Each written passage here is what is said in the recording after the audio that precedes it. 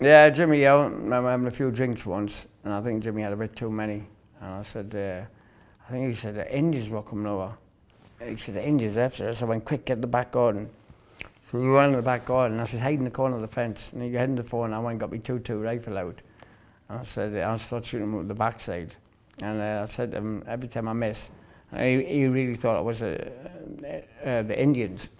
And I got this rifle and I kept on shooting him, and I missed him twice. I think I gave him 100 quid, 50 quid a barrel. I think I shot him about 18 times up the backside, and I think his horse was like a watering can.